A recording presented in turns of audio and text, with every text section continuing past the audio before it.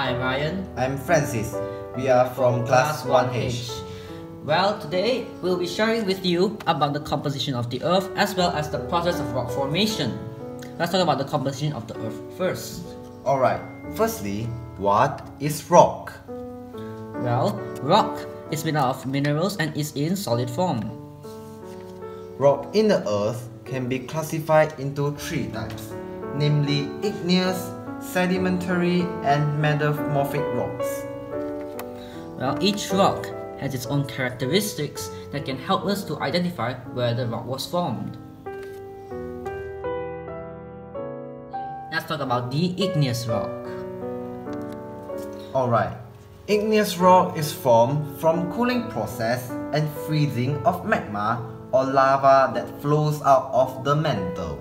Well, in order for us to demonstrate this, we will speed up the process of the lava cooling using water. Now when lava and water meets,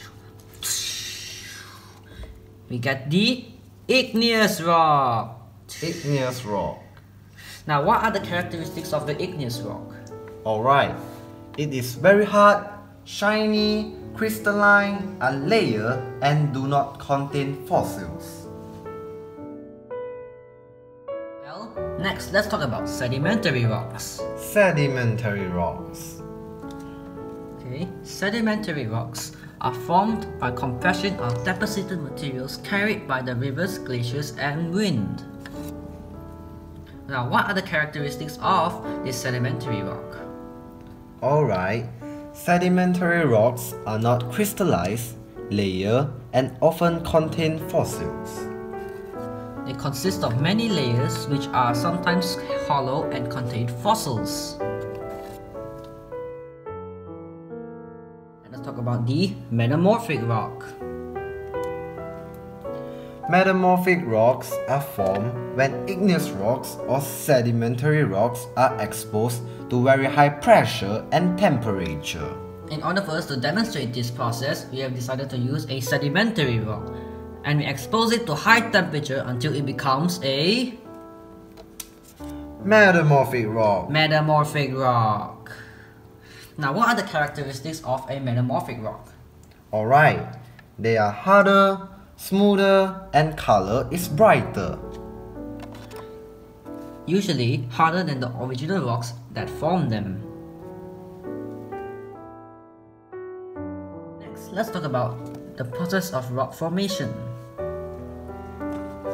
The formation process of igneous rocks, sedimentary rocks, and metamorphic rocks that occur in the geosphere can be explained through the continuous rock cycle. Well, the rock cycle means the changes of rocks from one type to another.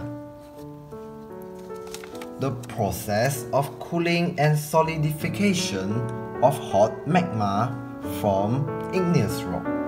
Igneous rocks. Now, the process of weathering and erosion of igneous rocks form sedimentary rocks. Sedimentary rocks.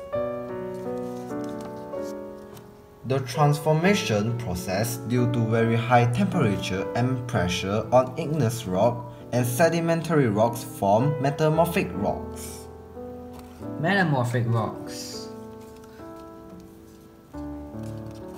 Process of liquefaction or melting due to the very high temperature on metamorphic rocks form magma again.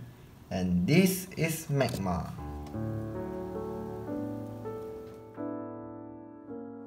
Conclusion: igneous rocks become sedimentary rocks when they weather and erode at high pressure. The transformation due to high pressure and temperature change igneous rock into metamorphic rocks. Sedimentary rocks and metamorphic rocks interchange due to the transformation due to high pressure and temperature. The melting due to high temperature change metamorphic rocks into magma or lava. And the cooling and solidification of magma and lava will form igneous rocks. Well, this concludes our sharing about the composition of the Earth and the process of rock formation. Thank you for watching. Thank you.